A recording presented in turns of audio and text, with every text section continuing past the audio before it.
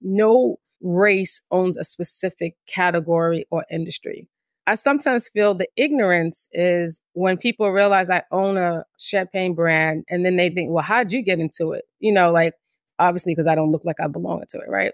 Looks can be deceiving. You never know what somebody does own or participate in based on just you looking at them. So sometimes it's always good to always have an open mind. I always believe in having an open mind because you never know what, who, what, where, and why, or how.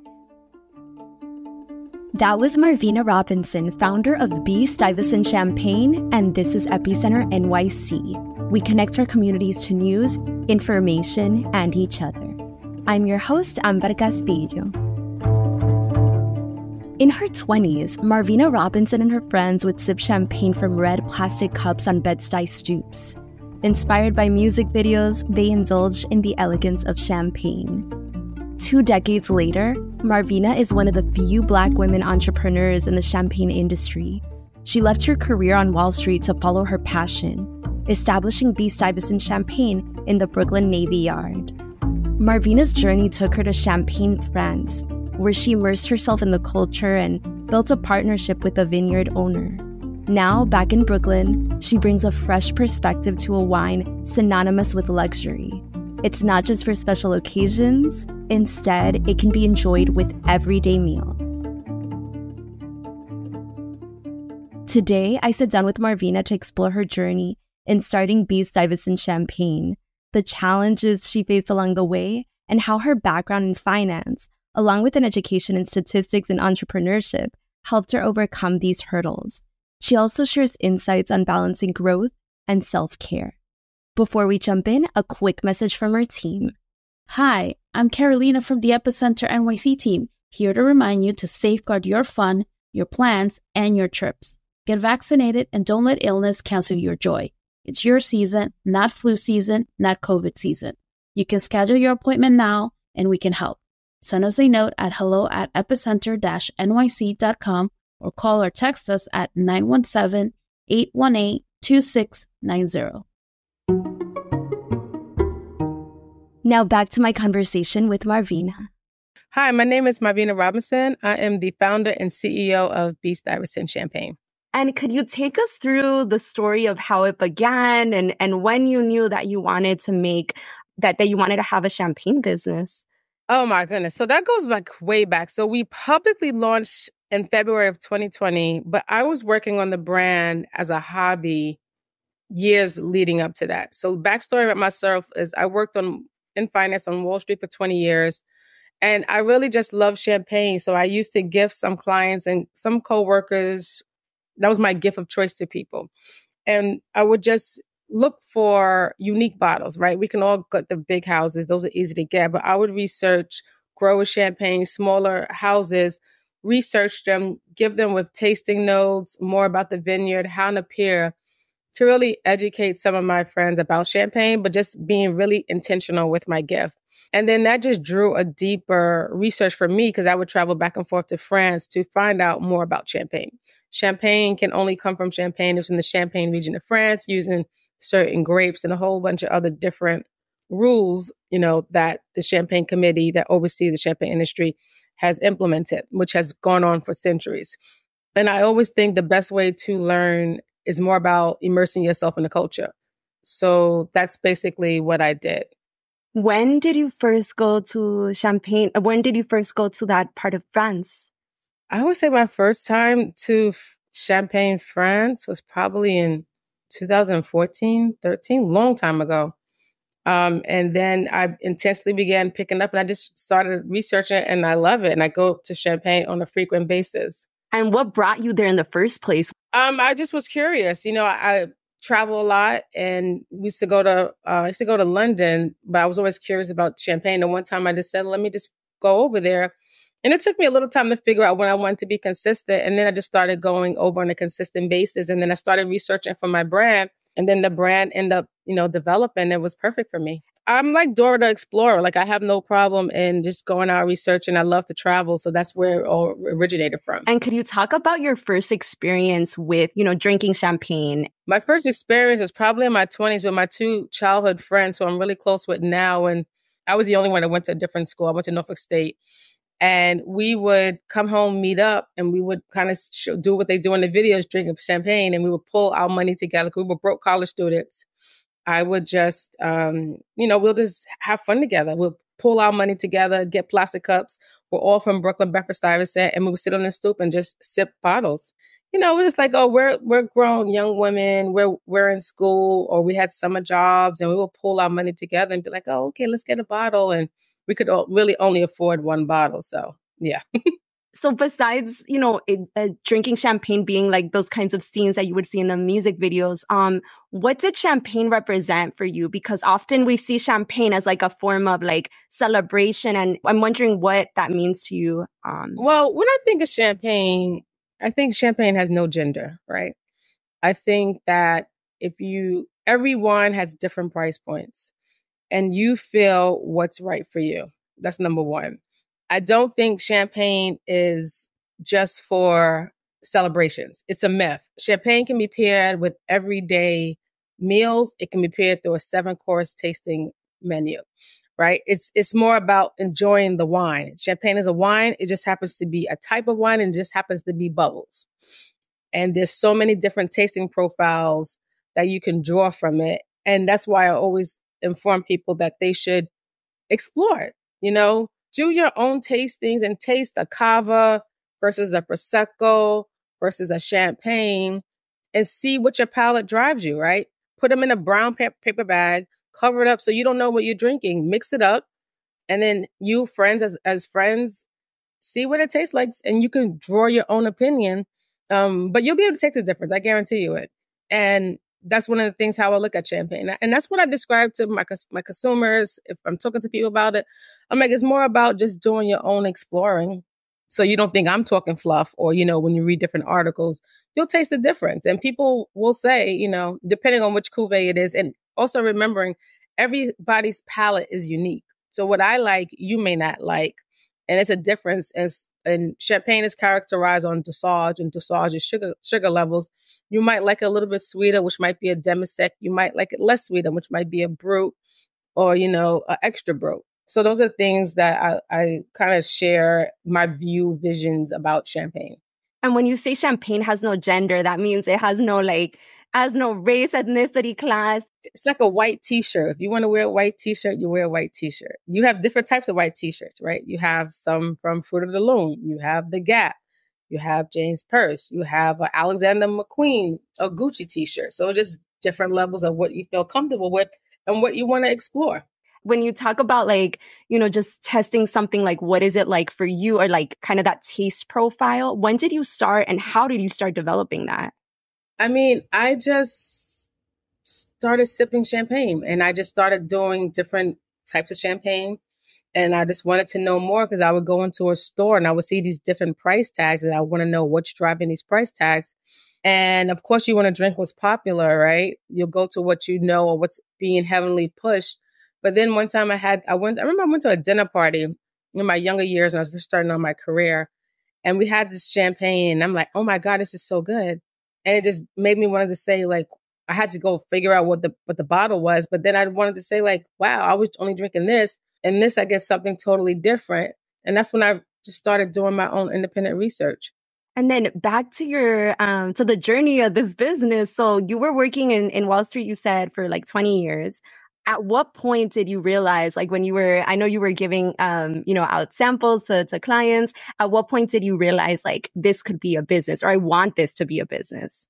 Well, I wanted to open up a small champagne bar highlighting these amazing growers brand and no big houses unless they were like vintages. And I wanted a house brand. So Bed-Stuy was originally supposed to be the house champagne for the bar. COVID came, things took a turn, and then the champagne became the business. And then it took off faster than I expected.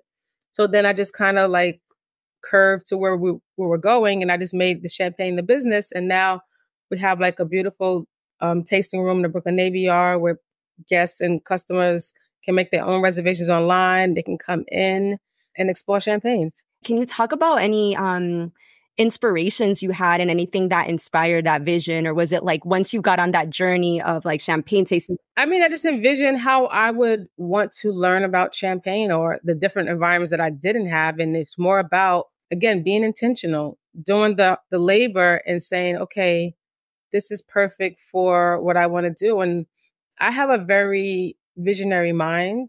I can say, I know what I want to do and I just bring it to life. And that's like everybody's imagination, right? If you want to do something, you figure it out in your head and you figure out what steps are needed to build this, whether it's a brand or a project or whatever you're working on, and you slowly begin to implement. And that's really what I did, you know. I knew what the end product I wanted to do, which was I wanted to have a house champagne, and I worked backwards to get there. Could you talk through some of those steps or like some of the, you know, maybe challenging facets of getting there? One, you have to find a vineyard that wants to work with you, right? I don't own the vineyard. I partner with one vineyard exclusively that produces for me only.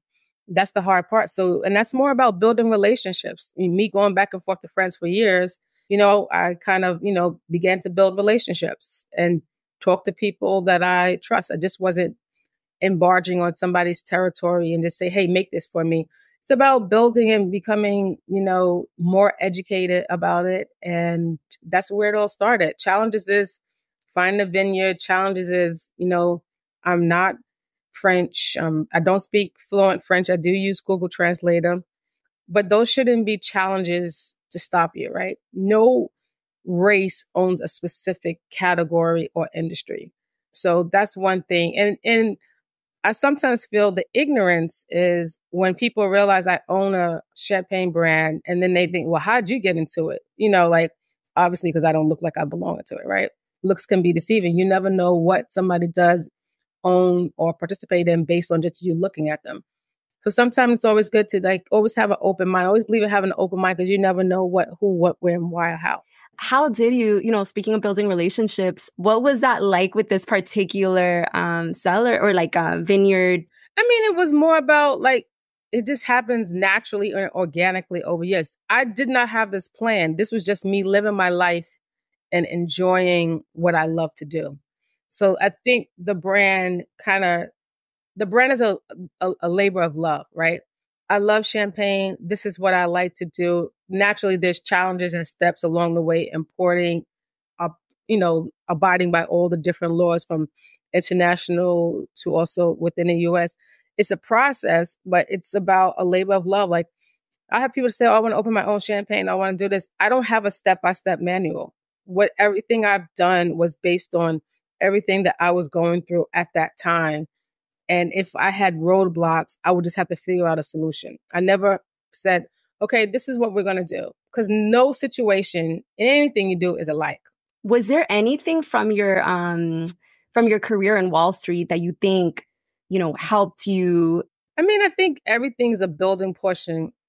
Everything I do, I try to make it an experience. And working in finance, Wall Street is a very intense career. Very sharp, have to have a good mindset. And I think I just took those skill sets and I just transferred them over to my own business. You know, you think about problem solving, you think about being able to juggle multiple tasks, project management, execution, finding out, researching before you put a plan in motion. All of that comes into play that can roll into any industry. I don't care if you work in Starbucks, Dunkin' Donuts, Popeyes. You have skill sets and traits you can take from there to continue to build on your own business. Was there a moment or a specific like problem that you had to problem solve for in this business?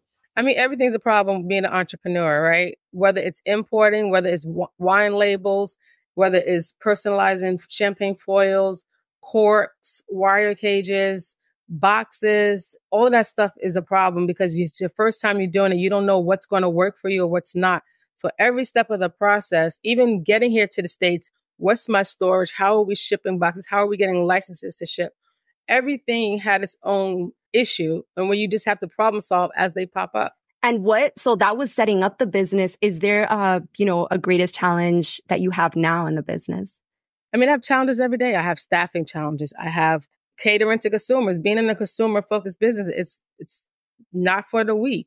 So all of that actually comes into play when I'm, working everyday life, or we have requests for some of our clients. They want to put together these whimsical things. And it's like myself and my team's responsibility to figure out how to bring their thoughts to life. What brings you the most joy? When I see people with the product and sometimes I'm working somewhere or they're like, oh, you know what? I love your champagne. Stuff like that. Or it makes me happy when people gift it or when I see the end product in production. And what about your friends that you would have champagne like with back in the day? Oh, we still drink together. Those are my girls. We are still friends. We have been friends since we were in single numbers and we are well into our 40s, each living different independent lives with families, kids. And it's a blessing to have that experience, you know. And, you know, what are your hopes for the future of the business? I want to continue to scale the business, you know, scale, grow, and tap into other markets. And finally, like, what does it mean for you to be a small business owner? I mean, a small business owner it's a lot, right? You're responsible for everything. And it is a lot of work. It is not pretty. But you also still have to make time for yourself because you're always on and you're responsible for everything. If staff calls out, you're responsible for everything. And it's a challenge to also balance personal life outside of work. And sometimes I just need a break from talking about champagne. Like when we go out with my friends, I'd be like, I don't want to talk about no champagne. We can drink it, but I don't want to talk about it. I don't want to talk about business. I want to have fun with my friends and that's it. And I think that's the thing to being a small business owner, but also embracing, you know, knowing that this small business won't be small forever.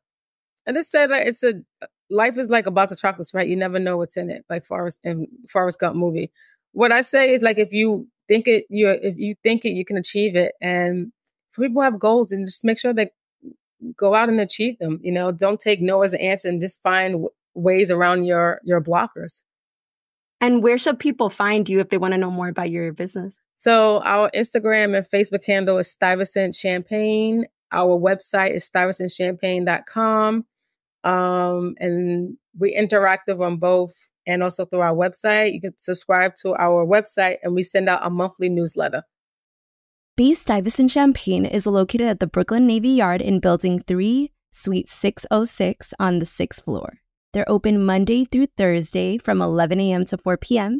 and Friday from 11 a.m. to 3 p.m. You can also just stay up to date by following them on Instagram at Stuyvesant Champagne or by visiting stuyvesantchampagne.com. You can find all of these links in our show notes.